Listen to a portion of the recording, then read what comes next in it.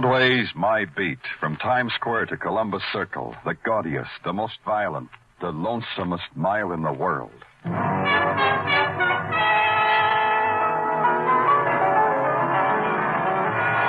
Broadway's My Beat, with Larry Thor as Detective Danny Clover.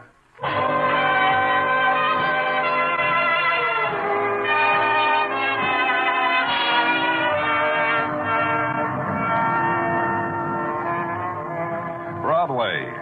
It's a bet you make against the dealers at night, on the blood red of neon, on the black of the searching wind. And the circle spins, a whirlpool of gleaming laughter and splintered whispers, of shrieking steel and the silence of stone.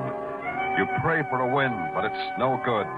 The red pays off in stained hands, and the black with dust in your mouth. That's how it falls on Broadway. My Beat.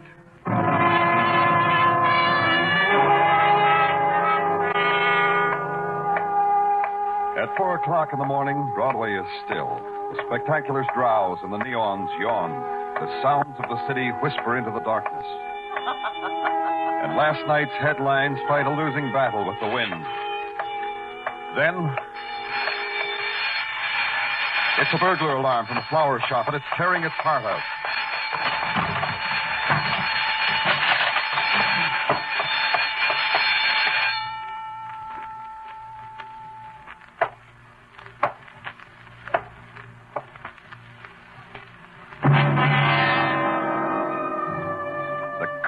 Winking light of the florist's sign found her face, then lost it in the shadows, then found it again. She sat primly in a wicker chair through which garlands of camellias and shining green leaves had been woven. Her hand had been pricked by the thorn of a rose she held. And when the light found her eyes again, they were mocking and sly. Hey, what goes on here, huh? Oh, hi, Danny. What makes? I heard a burglar alarm. Someone tripped it on their way out the back door. Oh, and left this dame here to heist rose petals? Patrolman Meshikoff, do something for me. Sure, Danny. Want me to book her? Call homicide. Tell them there's been a murder.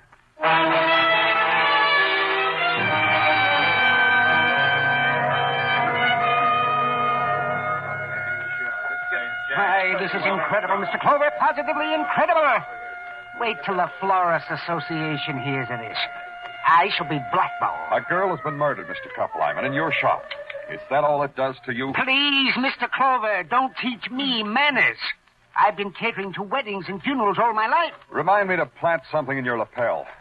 You say you don't know this girl. No. Can't you do something about her, Mr. Clover? Move her or something?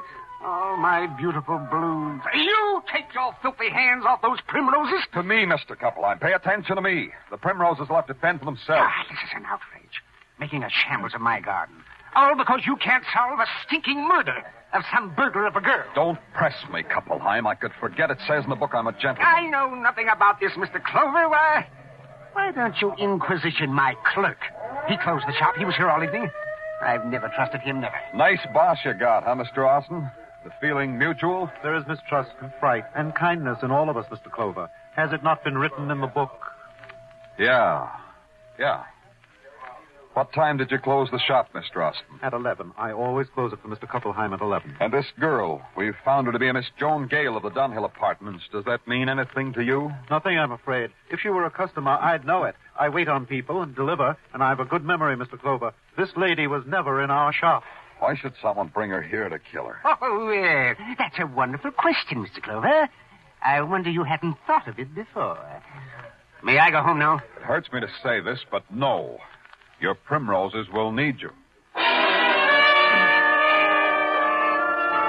And so it began, the questions and answers that a cop scribbles into his little black book.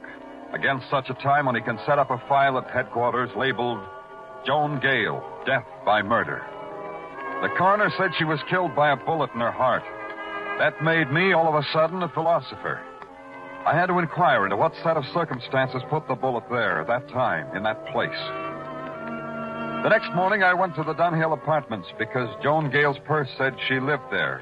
And I talked to a man because the yawning young woman at the desk just yawned and shook her head. Then yawned some more and pointed at a potted palm of the man sitting beside it who I should talk to. Good morning. My name's Danny Clover. Oh, that's nice. You got some beef, maybe? See the girl at the desk. I did. She's sleepy. Ah, you're a real quick lad. So? So that makes me an urban cop. A cop, huh? Well, that makes my name Frank Shepard, houseman. Let's see your buzzer, friend, so I can have a genuine feeling about you. Yeah, here. Oh. I did something you don't like? Joan Gale, I want to look at her room. Okay, come on. She did something bad? Go ahead, shock me. What'd she do bad? She got murdered. Oh, as bad as that, huh? That's sad, real sad. And here. Joint screams at you, don't it? It's too dark to tell. Turn on the lights, Frank. Sure. Better? Oh, blue lights. What do you know? That means something? She have many friends, Frank? Callers? Tell you the truth about that, Clover. Joan Gale never made me look up from the racing form. Her friends neither. I wouldn't know. So, no gentleman callers. And I thought I was being clear as crystal. I wouldn't know. Who are you? All right, rummy outside. You want to give this policeman a bad impression of Dunhill Apartments? Wait a minute. Who's this guy, Frank? Refugee from 109 down the hall. He greets the gladsome day with a crock. Yesterday, he stumbled into Mrs. Stutman's room while she had her hair in a henna. Didn't you, John? Oh, sure, me. Tell your friend, mister, that today I met good old John. Oh, that makes you want to fix my tie, huh? Come on, good old John boy, baby pally. Outside, good old Frank boy.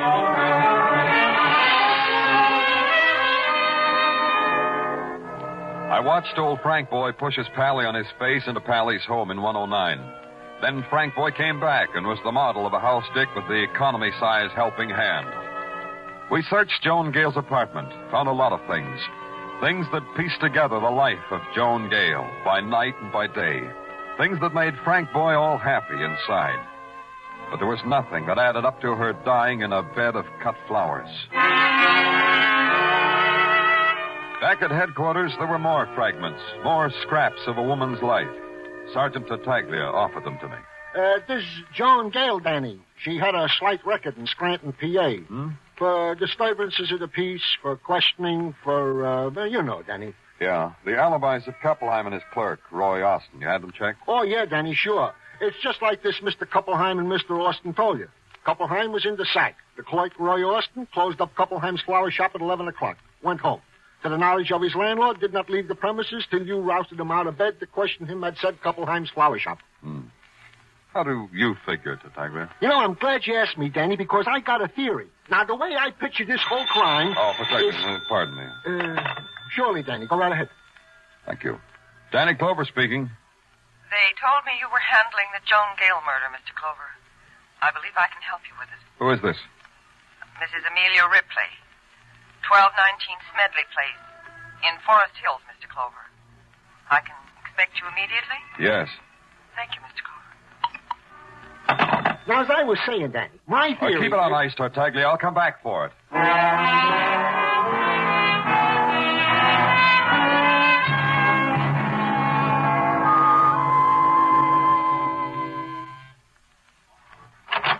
Yes? What is it? I'm Danny Clover. I'm from the police. Mrs. Ripley called... I'm Mrs. Ripley. Please come in. Thank you. You won't mind... Well, that is, I hope you won't mind if we sit in the kitchen and talk. Not at all. This way. You see, it's the maid's day off, and I'm cooking. A hollandaise sauce on the stove, batter in the mixmaster. Oh, looks about done. It's the sauce that needs attention. Sit here, Mr. Clover. Thanks. You said something about Joan Gale, Mrs. Ripley. I never saw her in my life, Mr. Clover. But I knew her. I don't understand. Have a cup of coffee, Mr. Clover. I knew her because my husband knew her. Oh, I see. Of course you don't see. My husband sees her, then comes home to me. He comes home and strokes my hair and calls me wonderful names that I thought he'd forgotten. And he kisses me. Mrs. Ripley... I found out about Joan Gale months ago. I've always known it was a woman, but I just happened to find out her name was Joan Gale. Why are you telling me?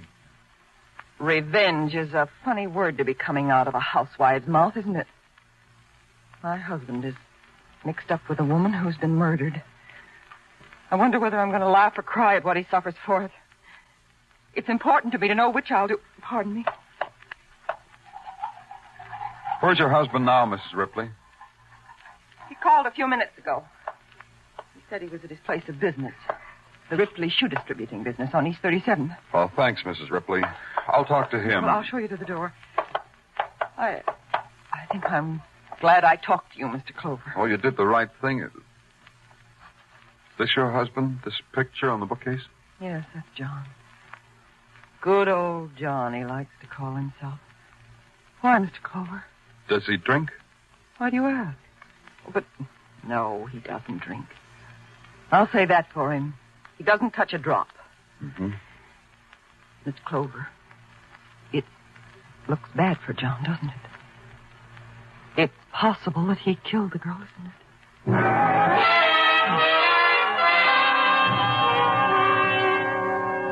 It not only was possible, from where I stood, it looked like a sure thing.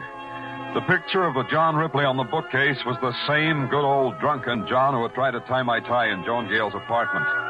The same drunken John who never drank, his wife said. I had to ask him about a little thing like that. About a lot of little things.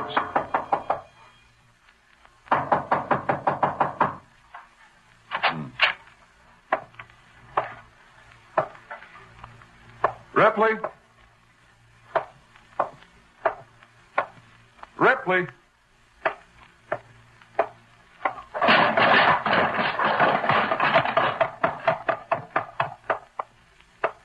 No. Oh, no. The shoeboxes of the Ripley shoe distributing business lay in a crazy, wanton pattern around the body of John Ripley. On his face was a loose, embarrassed grin, as if he were ashamed of his clumsiness, ashamed of not knowing how to handle shoeboxes, ashamed of his torn coat, his torn body, of the blood that crowded through the bullet hole in his chest. Now there was nothing to ask of good old John. Nothing. Nothing at all.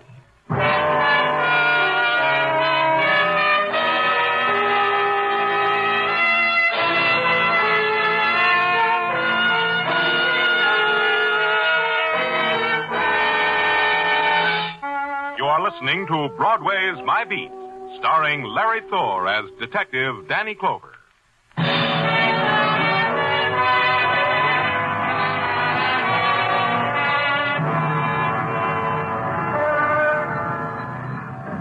Broadway is a place that can get happy about a lot of things.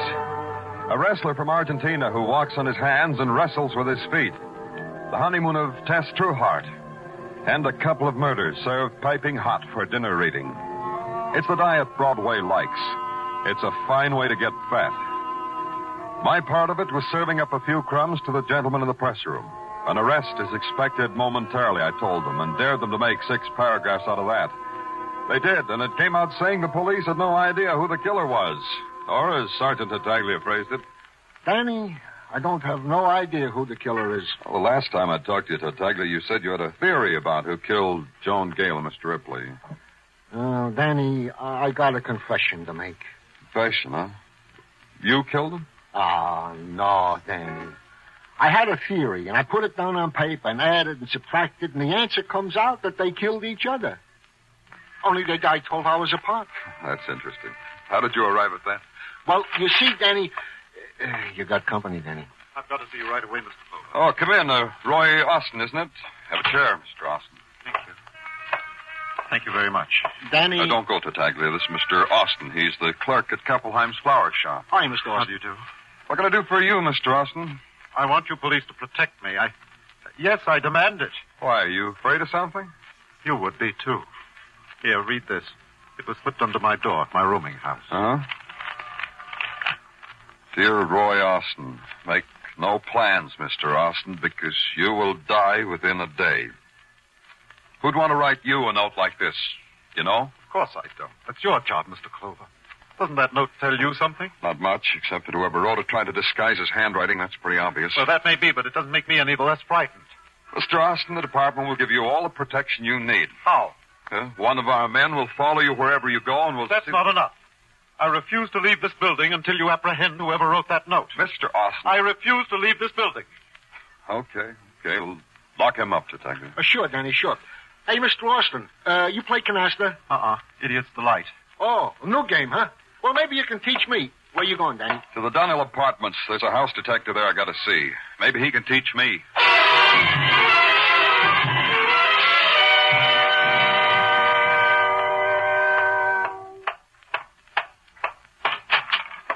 What's the idea of busting in, comrade? For this, you can get your face slapped, comrade. Turn around, Frank. I've got a complaint. I said turn your merry-go-round chair around. The man with the buzzer.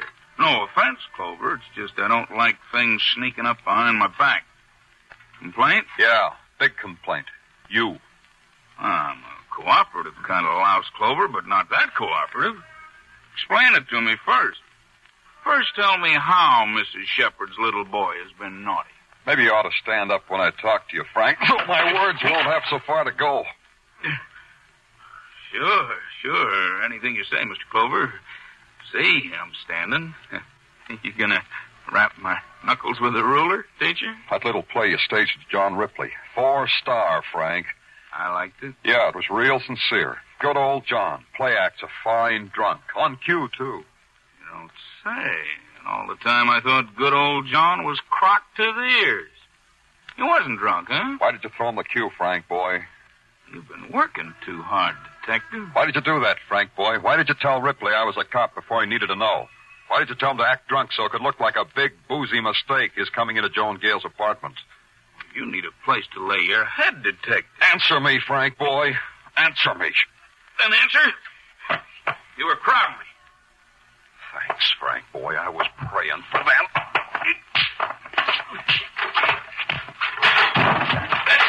That's enough. You didn't ask me my question, Frank. You saw a chance for blackmail, didn't you? Big, fat blackmail. I told you Joan Gale had been murdered. You knew John Ripley was her boy, so you arranged the act. Did he pay off before he was murdered, Frank, because you were so nice to him? Ripley murdered? News to you, Frank? Cross my heart, hope to die. I didn't know about it. Had nothing to do with it. What you had to do with Frank. Tell me about that. It was like you say. Ripley was slipping me a little gratuity all along because he didn't want nobody to know about the Gale thing. When she was killed, the price went up for gratuities. That's all. Did you get it? Yeah, from his wife. He didn't have it with him that night you was here. He called his wife. She paid me off, took him home. Don't tease me, Frank, boy. I swear it on a stack. She took him home. The last time I saw Ripley, his wife was scratching his eyes out, and he was crying on my honor, Danny. Yeah. Get up off the floor, Frank. I want you to look nice for the boys at headquarters.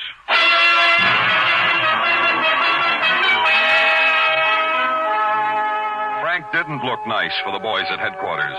A guy like that could spend 3 hours with a barber, then dress in custom-tailored clothes, and still he wouldn't look nice. Before I left headquarters, I looked in on the canasta game between Tartaglia and Roy Austin, then took a ride out to the housewife, Mrs. Ripley. I couldn't make up my mind whether to be sorry for her. I wasn't sure whether she had anything to be sorry about. I suppose you expected to see me in tears, Mr. Clover. I wasn't sure. Just how do you feel about your husband's death? Relieved, I think. Clean. If you've got any conscience about lying to policemen, you've got to feel some remorse, too. And you lied. You didn't tell me about paying blackmail and bringing your husband home. I didn't tell you, so I didn't lie. We can group it under the general heading. Maybe this will do something to you, Miss Ripley. You're in a lot of trouble. How? How am I in trouble? You're a murder suspect. Oh, you'd be surprised, Mrs. Ripley. We've had other coffee drinkers murder people. Even a file on murderers who made fine hollandaise sauces. But why should I... Why do murderers kill? You had the motive. Joan Gale, because she got along so well with your husband. Your husband, because he got along so well with Joan Gale. Mr. Clover, listen to me. All right. Mr. Clover, I first suspected my husband when he made an unnecessary trip to Scranton. Scranton, huh? Yes. John's business interested me. I knew all about it, so I knew he didn't have to go to Scranton on business. Go on. When he came back, he suddenly started to send me flowers. Just like that, flowers. Several times a week.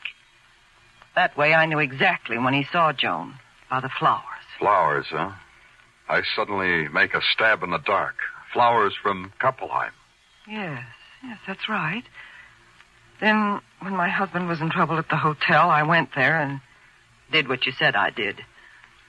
Simply because once I married John. You did that, then? I brought him home.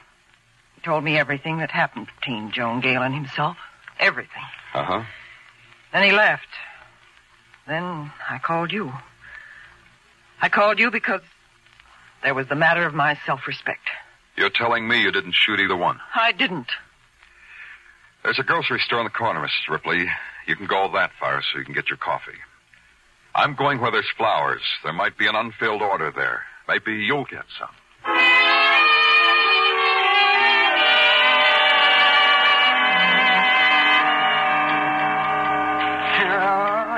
Heavens have brought me enough torment, Mr. Clover. My heart bleeds for you, Koppelheim. Put those prattles down and talk. Gosh, it's no good. You've upset me so. A coming out cassage. Just massacred. How long have you had John Ripley for a customer? John Ripley?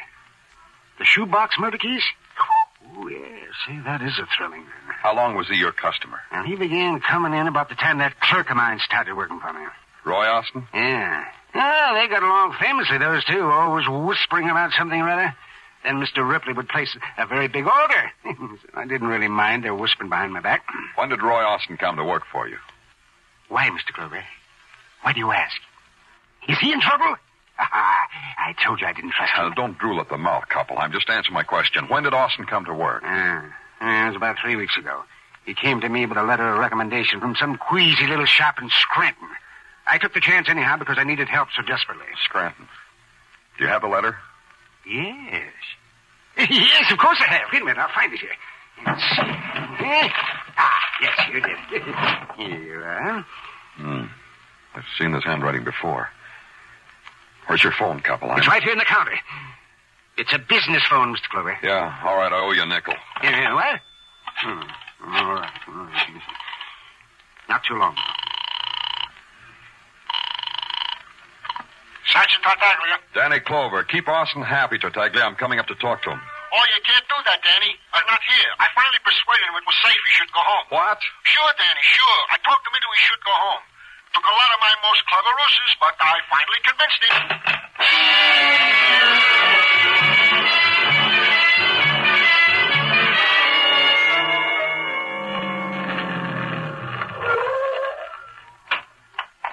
As soon as you call headquarters, Danny, what's up? Maybe a guy who asked protection of the police, Muggavan, just to throw the police off balance. Huh? Maybe a killer. Let's go, this corner house. Hey, Danny, look. Guy just jumped off the fire escape. Hey, that's him, Muggavan. Come on. In the alley. Drop him. No, I'll fire over his head. Austin! Austin, stop! Hey, he ain't playing. Here he goes, Danny. Turning to Amsterdam Avenue. Yeah. We gotta catch him, Muggavan. We can't shoot in this crowd. Hey, look, Danny. Into the building. He's running in there. I see him. In here. Rival me? Beg your pardon, lady. Did a man just come in here? A man in a gray sweater? In and through that door on the other side of the platform. Thanks. Stay here, Muggavan. Don't let him get out this way. Yeah, Danny, sure.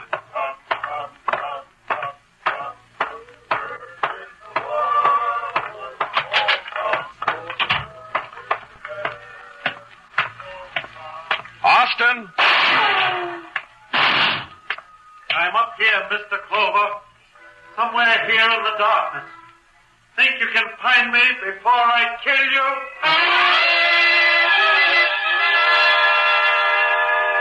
His voice plunged down at me, down through the shadows, down the long flight of stairs.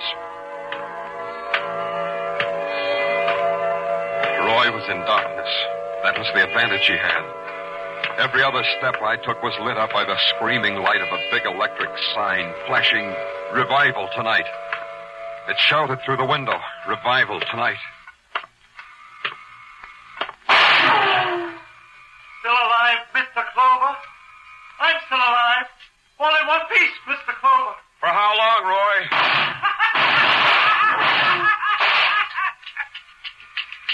What's the matter, Mr. Clover? Out of bullet? Not a trick, is it? Because it'll do you no good. Come down, Roy. My gun's empty. Come to me, Mr. Clover. up these stairs. Come to me. Pray, Mr. Clover. Pray for salvation. Because I'm going to hasten your death with this gun. Because you're a sinner. Joan Gale was a sinner, too, wasn't she, Roy? Yes, she was. She was my wife, Stratton. Did you know that? No. Yes, she was. She was good. Until Satan came for her. That would be John Ripley. Satan? He took her away from me. And then he came back. And he told me where she was. Because he knew I would kill her. Because I am just. And the wages of sin are death. And you killed Ripley. Satan. And now you, Mr. Clover.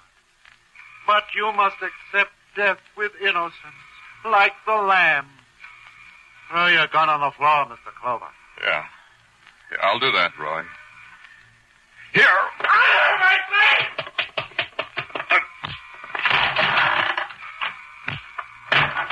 Roy!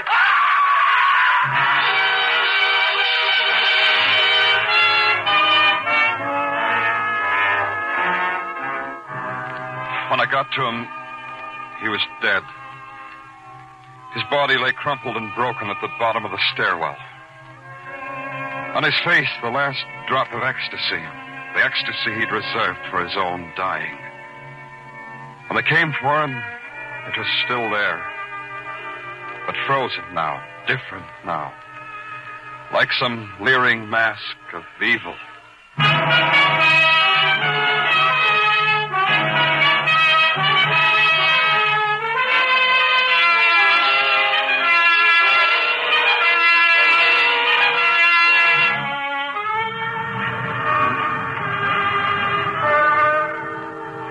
The night slips over Broadway like a black silk stocking splashed with sequins. And Broadway is as flashy as a showgirl on an after-theater date.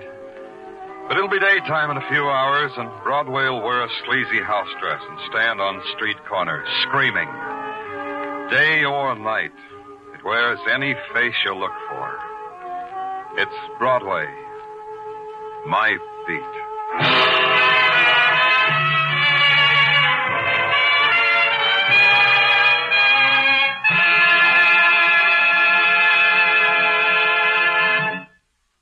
Broadway's My Beat stars Larry Thor as Detective Danny Clover and is written by Morton Fine and David Friedkin.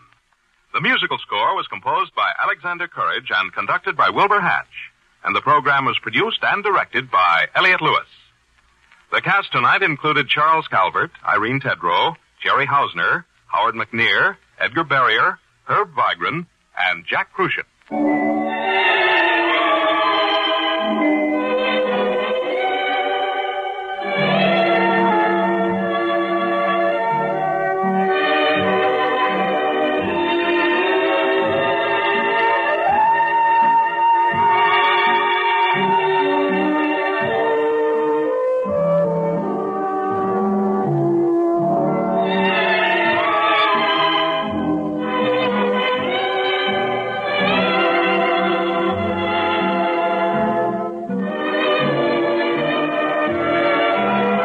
This is the United States Armed Forces Radio and Television Service.